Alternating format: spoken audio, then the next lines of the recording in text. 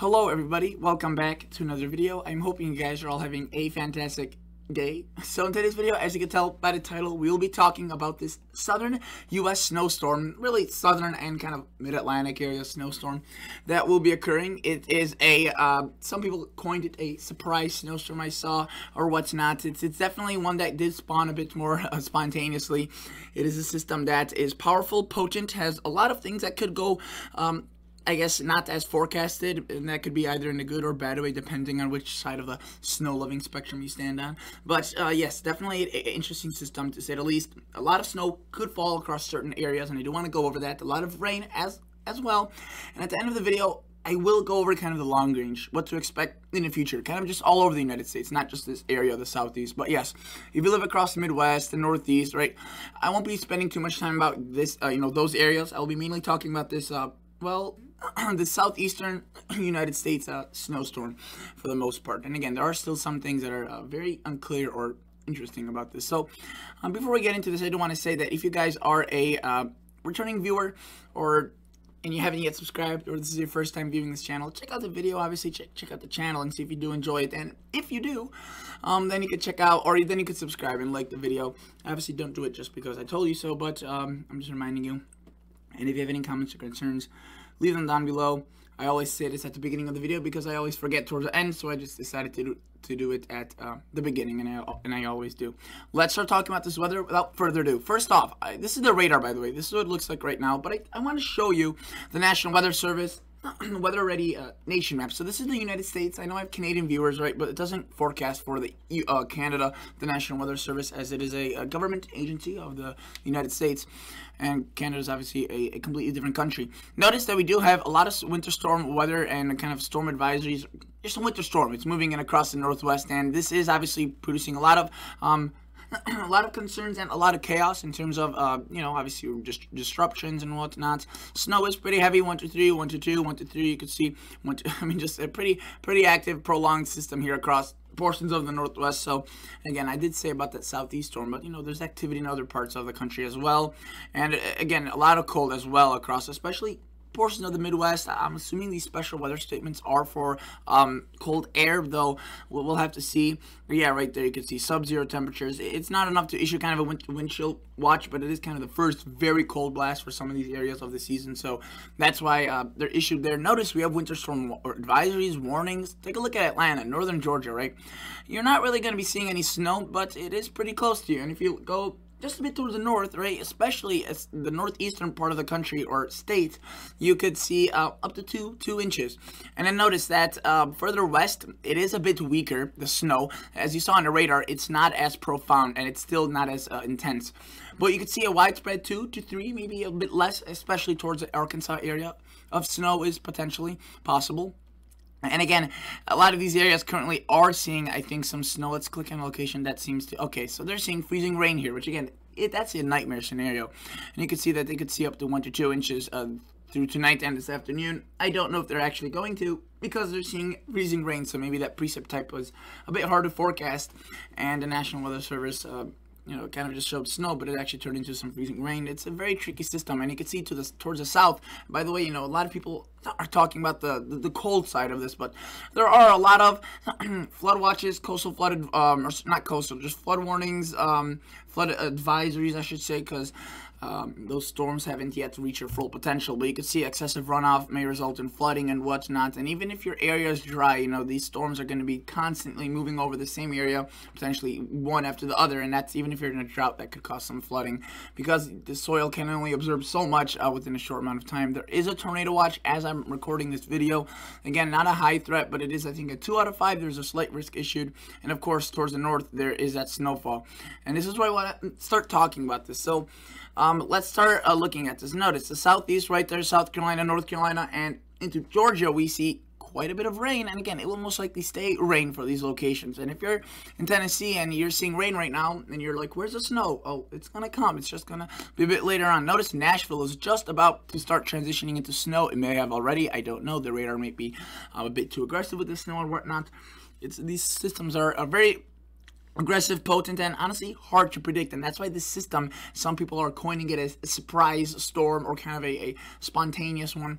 It is definitely more on the side of an abrupt kind of one that came out of, I guess, nowhere. But I wouldn't say it's a surprise one. I wouldn't go as far to say that, because it has been shown in the weather models for the past few days, except most people thought it was just overblown. And in fact, the weather models just said, no, let's just make it even stronger. So let me show you the GFS and show you the future. So again, this is what it looks like right now. I would say that's a pretty fair estimate, maybe a bit overdone with the GFS on that snow. But as I push this forward, notice that we see that snow spread and it intensifies. Notice that this thing doesn't go far to the north, and that's why it allows those snowfall amounts to get really maximized right here, because we have strong winds from the north and a cold air to the north, so it's enough air for that rain to transition over to snow. But this thing doesn't go to the north. If it were to go just straight towards the north, that would obviously bring more snow into Indiana, Ohio, right? The areas kind of on the western flank of it, but these areas would most likely just see rain. So you should be thankful for that if you are seeing snow out of the system, because otherwise this particular track of the system is very favorable for this. And notice that, right, some of the snowfall we're already seeing is pretty heavy, but that is just going to intensify. Look at some of these colors. Extremely powerful, they're intense, and lots of snow. A lot of rain, and sometimes I think there will be even thunder snow, because I've seen a lot of stories and whatnot regarding that, and I do think that thunder snow is definitely gonna, if it's gonna occur, it's gonna be this storm. You could see there are just straight up thunderstorms right on that rain snow line. They're gonna be producing very heavy amounts of snow in a short amount of time. Notice the snow does end up working its way into the mid-Atlantic, DC, just kind of on the border, Philadelphia, also New York City. Light snow, there has been a slight trend towards the north, so I wouldn't be surprised if New York City does see higher amounts than what they're currently forecasted, which I don't know exactly what their forecast is. I'll check that out in a second. But notice this system, skims Cape Cod. It doesn't hit the northeast, but it does get a bit more further towards the north than, say, from 24 hours ago the model started with. And also the system's just overall stronger. So yes, it's done. By tomorrow in the morning, this thing's done. I will track it out hour by hour in just a minute for you, but I'm using this model to show you kind of what the models are thinking in terms of the snowfall. Now, this is a lot of snow, and I think some of these amounts are overdone, and let me explain to you why. And that's assuming that this exact scenario does occur, because if the scenario that, if this system strengthens or slows down, these amounts may be possible. But just given the scenario that we just saw, these may be higher simply because the snow, as you saw, it's going to be super wet, because this thing is literally thunderstorms transitioning into a snow. So the flakes are going to be massive, wet, heavy. I think some of these snowfall ratios could be 5, maybe even 6, 7 to 1. So these 10 to 1, that's assuming a 10 to 1. That's a moderately fluffy snow kind of occurring at around 30 degrees. This won't be falling at 30 degrees. It will be quite a bit warmer. That's why I think some of these, it will be impressive, but the 16 inches, or a foot widespread is just not going to happen. I think there will be amounts maybe close to 10, 11, where that 16 is. It's probably at 10, assuming a more accurate snowfall ratio. And just to drive my point home, I'm gonna open up the radar again, and I just want to show you that at this current time when it's snowing across Virginia, let's take a look at the temperature. 2-meter temperature shaded, and I want to show you that you can see it's barely freezing across some of these locations. In some areas it's actually falling above freezing, the snow, and that's mainly northern North Carolina and into portions of that southern portion of Virginia. Let me zoom out from this a bit more so you could see this. And again, that's the temperature, and you can see a lot of these areas will be seeing snow in that marginally very warm temperatures for snowfall, obviously.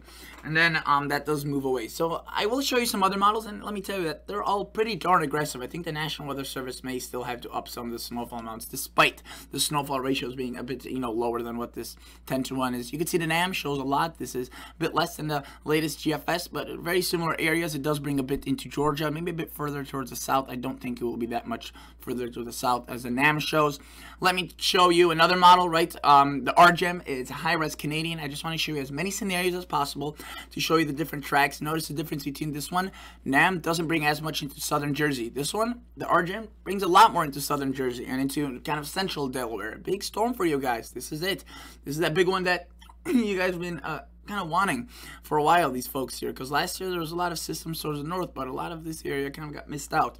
Canadian and more global long-range model, you can see, shows a very similar track. So you can see the track is actually pretty darn consistent with most models. There are a few differences and a few cities that see a bit less, see a bit more, but for the most part, I mean, you know, it's not occurring that far out, so you'd hope that the track would stay the same. But you can see even within the last few hours, last few model runs, say of this one, you can see there's been a northern trend. And let me show you that with the GFS, right? You can see the GFS from a day ago or a couple the model runs ago. You can see it was started from the south and went towards the north. It definitely intensified though. And look at what just a few days ago it showed.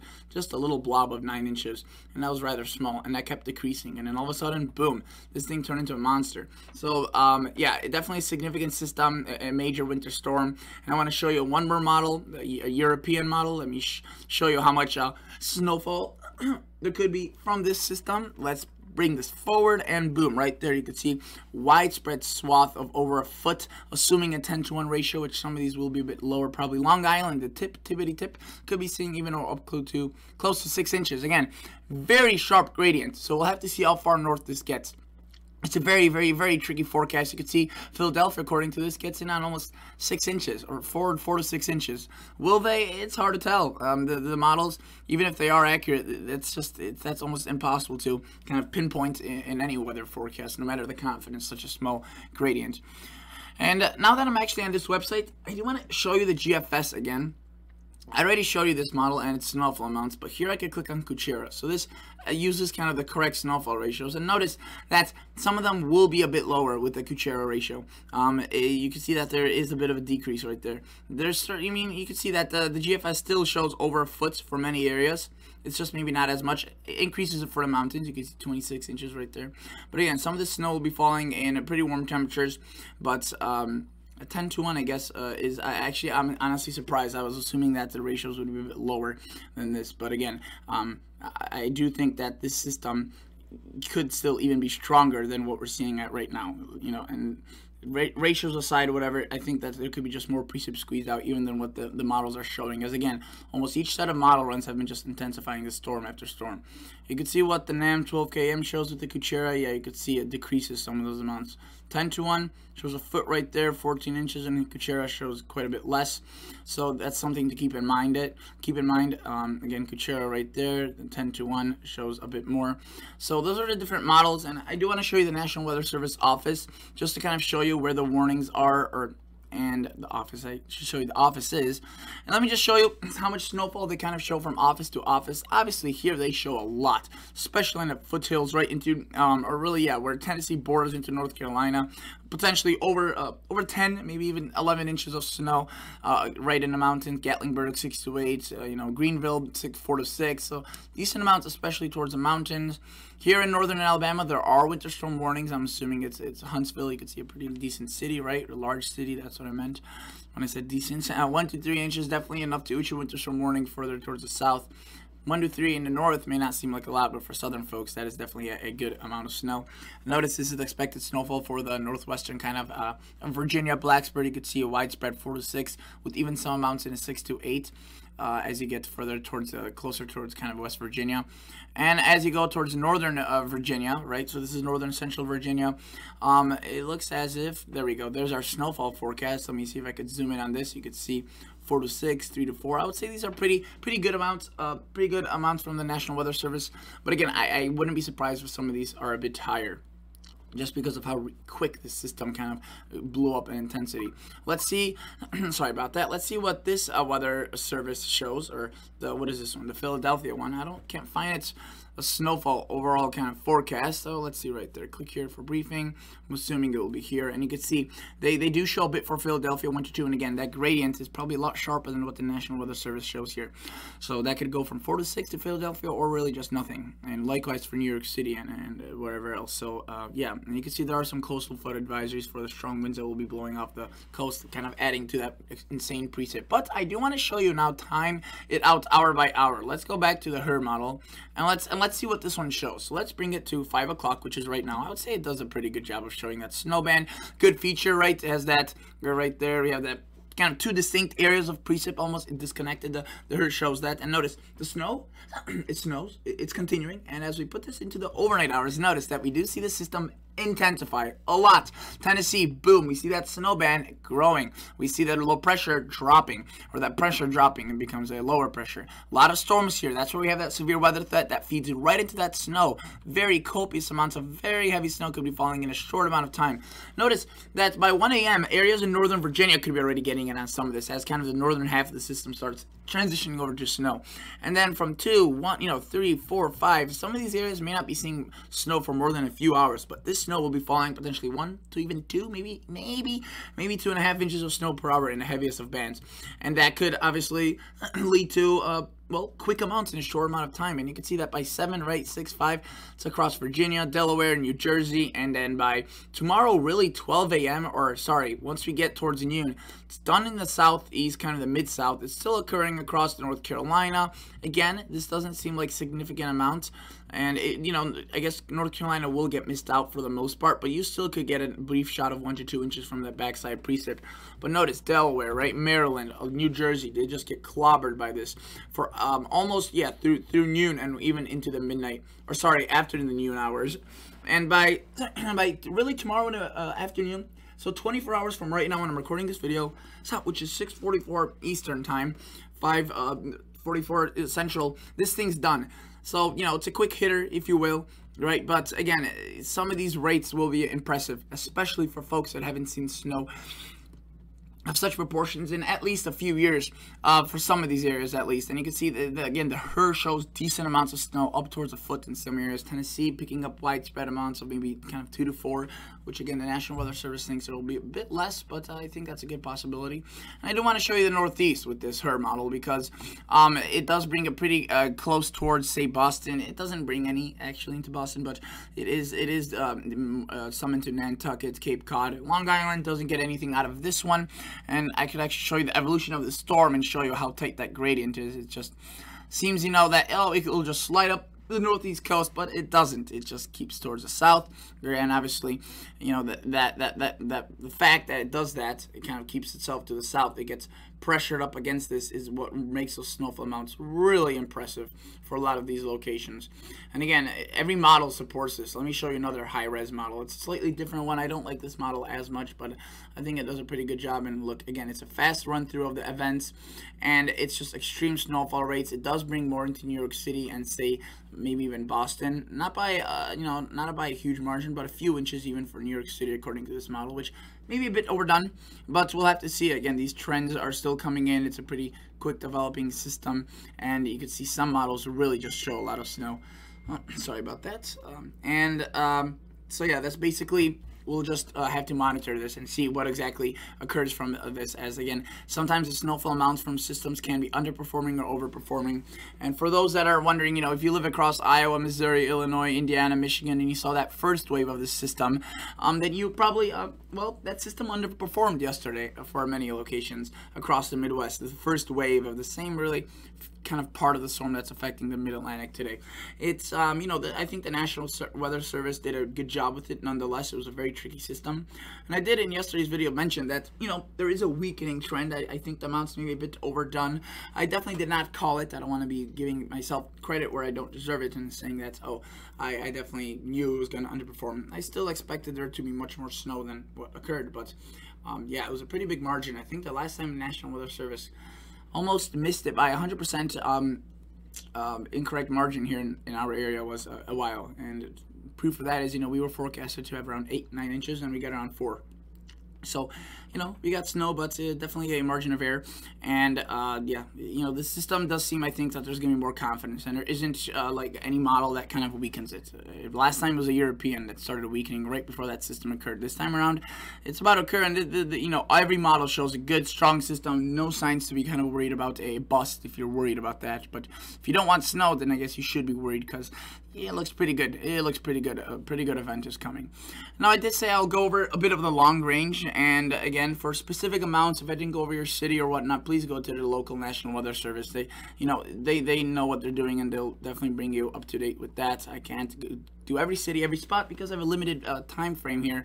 But while this is occurring, I just want to say that there is another storm moving into the northwest, and this will be bringing a bit of a warm-up because it spills into the plains. Doesn't have a cold front, but it does drag air from the south. It brings it a bit of a warm air for especially the areas that saw that snow. Could deal with a bit of snow melt.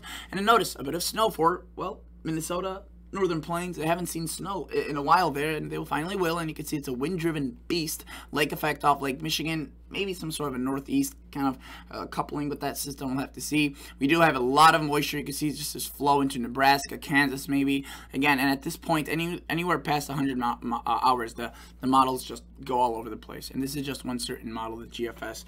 And I'm just showing you that the pattern's active. Again, some rain, some snow, some cold, some very actually warm air potentially as well. It's all changing, all changeable, and we'll have to see what the pattern establishes itself as. The models, I would say, as a general, show a bit of a warm-up around maybe the 10th of January. Lasted for a few days, but then towards the end, around the 20th, actually a bit before the 20th, another potentially colder kind of pattern setting up. So we'll have to see, but I mean, you can see there isn't a massive snowstorm in the near future from the GFS other than the one we're dealing with right now. But as you see from the Canadian right there, that's excluding the Northwest, because the Northwest will be getting impacted. But at least not a single one that does form across the U.S., because that's more of a clipper, not a massive system. It is strong, though, and you can see what the Canadian does, though. It takes that energy that the GFS showed kind of dissipate, and it does develop a significant storm out of that. And that would be a nor'easter of pretty good proportions, so we'd have to wait and see for that. And again, you can see there's little systems here and there, bit of cold, bit of warmth. So the models are, again, a bit of disagreement. And if I were to show you the European, it takes on its its own additional third twist and makes it a bit even more confusing. You can see that, again, there's our system across the south, there's a northwest. We see that clipper storm, it does develop a cold front across the northeast, but doesn't really affect it. There's that band of snow that the Canadian developed a nor'easter out of. You can see the European definitely more in line with the Canadian, does show a system, pretty strong one. And then anything afterwards, it's a bit, again, it's just complete chaos, whether or not the models agree or not. You can see it shows a system further towards the north, a bit of cold air behind it, a bit of a warm-up maybe. We'll have to see. It's all changeable. Again, at this point, it's a bit hard to tell what will exactly happen. So yeah, that's basically it for today's video, guys. Thank you so much for watching. Hopefully you enjoyed. Hopefully you learned something new. Hopefully you're more up to date with what the system will do. Definitely a powerful one. More of a surprising one. But again, don't be surprised if your location, say in Northern Virginia, right now you're checking it, you live in Charlottesville, and you check your forecast and you're supposed to get 1 to 2, 3 to 5, and you end up even with potentially up to close to 10 inches. And while this does forecast, 4 to 7, that wouldn't be a huge margin of error. With such a system like this, 1 hour of additional snow at such heavy rates that this snow will be falling as could produce, that overperforming scenario, which right there is a possibility. All right, that's it, guys. Thank you so much. Thank you for watching. See ya. Bye.